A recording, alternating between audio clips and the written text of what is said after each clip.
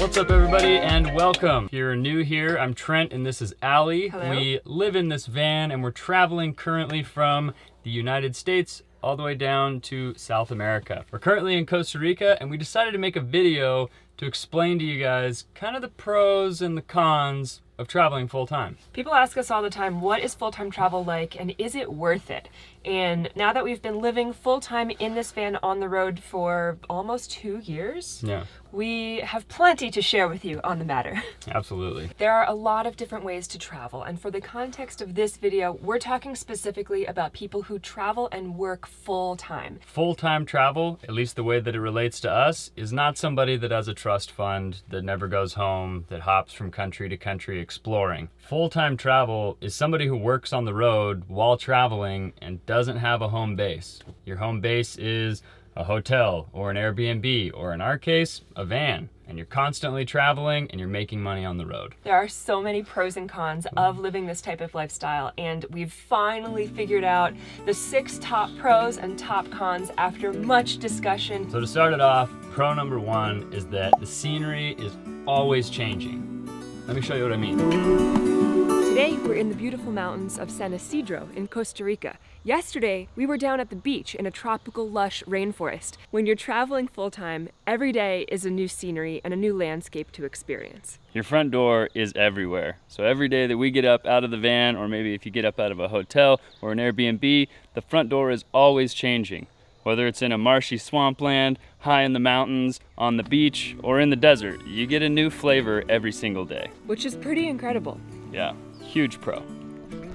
When you're not spending money on rent, mortgage, utilities, insurance, and all the things that come with having a house, you can live for a lot cheaper, and you can end up spending your money on things you want to spend money on, rather than things you have to spend money on.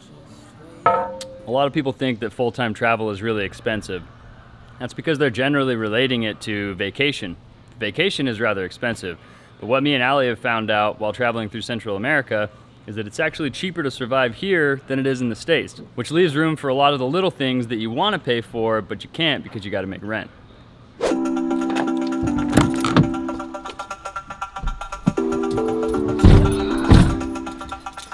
So the next item that we're going to discuss that is also a pro is that if you don't like where you are, you can just move. This is definitely one of my favorite pros. Sometimes we're somewhere that we absolutely love, but they don't have exactly the type of activities we want to do. Wow, this road is insane. Or it starts to rain, and all of a sudden, what we want to do isn't possible. And when that happens, we have the luxury of being able to hop in the van and drive somewhere else. It's an unbelievable way of continuing to have a great time, no matter where you are. You aren't tied down with roots like you are in a house when you're living somewhere permanently. This is a huge plus. So right now, I think we're on our way to a really well-known farmer's market here in San Isidro in Costa Rica. There's supposed to be over 200 vendors with all different types of products, crafts, and foods. We've been looking forward to it. The weather is good today. I'm excited to go check it out.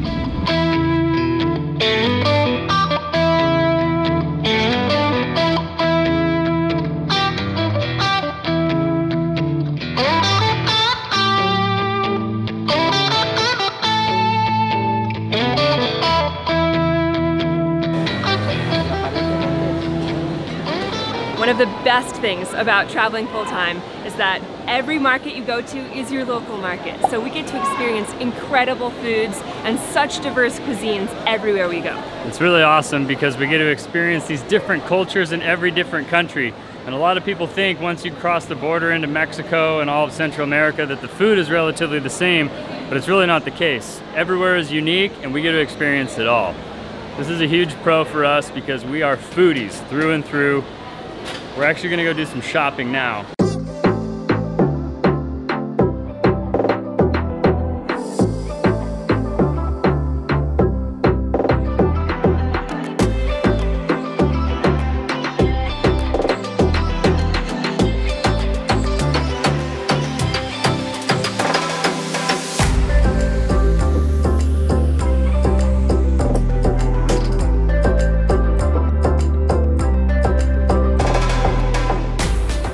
this brings us to our 5th pro of full-time travel. The thing that we find is experiencing these cultures and being in different countries gives you so many opportunities. You get to learn Spanish, you get to learn what the people are like, what they dress like, what they think of Americans. This is a huge plus, and it's not something that everybody gets the opportunity to do. We also get to kind of intertwine and intermingle with the local cultures and the local people a lot more than you do when you go on vacation and you hang out in a resort, or maybe you hang out in a hotel. We get to fully immerse ourselves in the culture. But my favorite reason of them all is that wherever we go, we're always home. If we're in a crowded city, if we're out in the mountains, if we're hot, if we're cold, we always can come back to our little house. We can always feel comfortable here. Maybe that's just a perk of traveling in a van. Maybe that's an advantage of traveling in a van, but home is wherever you park it. And we get to sleep in our own bed every night. We get to cook in our own kitchen every day. It makes life so much better. A lot of times you just kind of want to curl up in your own bed with your own pillow. And we get that luxury. And right now, I am gonna cook in my own kitchen. So now that we've taken you guys through the beginning of our day, we've explained to you the 6 biggest pros that we've found about full-time travel. Now I think we're actually gonna make some lunch, and then we're gonna explain to you guys some of the cons. All right guys, so I know we already talked about food. Food is one of the things that falls into the pro category, but this is con number 1. And food actually falls into cons as well. Sometimes when you're traveling all the time, you're in different countries, you're with these different cultures that we've been mentioning, and you just want to find a staple food. You want to find some comfort food, something you've been used to, maybe a hamburger or some pizza, and you just can't find it. Honestly, that's not as bad as when you're excited to try something new, something fresh and local, and you get sick from it. Your stomach just isn't used to the way the food is prepared or cooked or the ingredients themselves. That's the worst, and it's definitely been something that we've had to deal with as we traveled through Central America. We love trying new foods, as I said before, but there's something that gets old about the food always being new, because sometimes you want to have something familiar. That's kind of a big con, for me at least. But the local farmers market went superbly well. We made some fresh, delicious avocado toast with tomatoes, cheese, and eggs. I think we're gonna dig in. We'll pick you guys up after we're done eating. So we just got to this really cool dog sanctuary. Actually, one of the other, I guess, pros and cons, but really a con of travel is that we get to meet all these incredible people, amazing places, amazing people, and you inevitably have to end up saying goodbye. There are usually a lot of people that you really want to hang out with, you really want to be friends with, and maybe you will be friends for the rest of your lives, but maybe you won't see them for the rest of your life, or maybe you won't see them for months at a time. Oftentimes you're traveling in different directions, or they're stationary and you're traveling. That's why when we were able to meet up with Jordan and Kaylee of the Nomadic Movement and travel with them for a while, it made the experience so much better, because it's really easy to feel isolated and lonely when you're traveling on the road by yourself full time. But having friends on the road like Kaylee and Jordan gives you a constant, it gives you a group of friends to hang out with every day, and that is something that's pretty invaluable on the road. So the next thing that's on our list of cons is that it's really hard to set a routine while you're on the road. A lot of times when you're at home or you're stationary, you have a gym that you go to, you get a routine down where every day after work or every day after school or whatever it may be, you go to the gym, you work out, maybe you come home and you watch TV, and you kind of establish a routine. On the road, it's really hard because your scenery is constantly changing. If there is gyms around, it's a different gym every time. A lot of times when we come to places like this, we get to a perfect spot where we could lay out a yoga mat or we could get a little workout done, and It's starting to rain. It starts to rain. So it's really hard to develop habits on the road. That's definitely a con of traveling full-time, is sometimes you work really hard, you try to establish a routine, but just things happen, the day-to-day changes make it impossible sometimes. So that's a pretty big con, not being able to set a routine. Well, nice to get out of the rain. And it's awesome that we get to come back to our home, which is the van, because while we're on the road, this is our home. But this is also one of the cons, is that there is no breaks. When you're full-time traveling, you are always traveling. Even when me and Allie took off 2 weeks recently to fly home, to see our families, to see some friends, that was almost more stressful and more of a vacation than our everyday lives.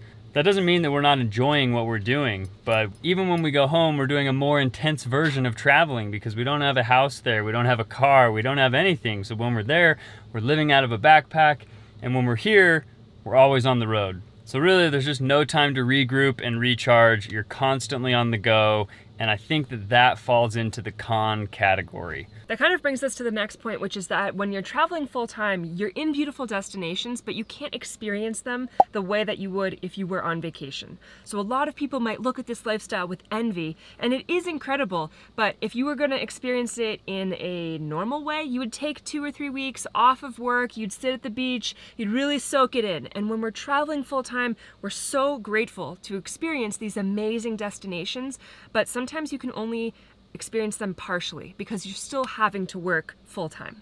What you doing down there? Trying to figure out why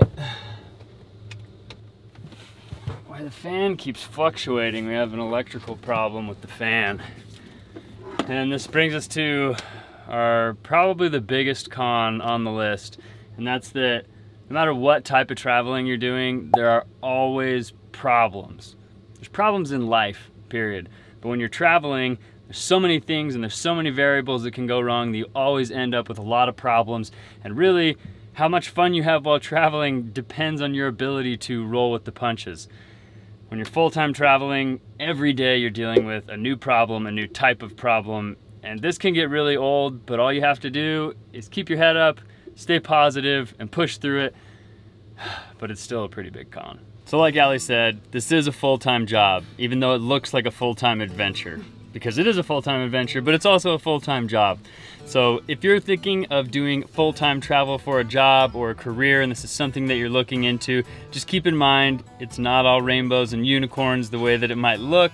We love it, and we hope you guys enjoyed this video. If you found this video entertaining, funny, informative, boring, stupid, anything, hit the like button for us, help us out. Subscribe to our channel if you're not already. Please, and we will talk to you soon, guys. See you guys on the next one. Thank you.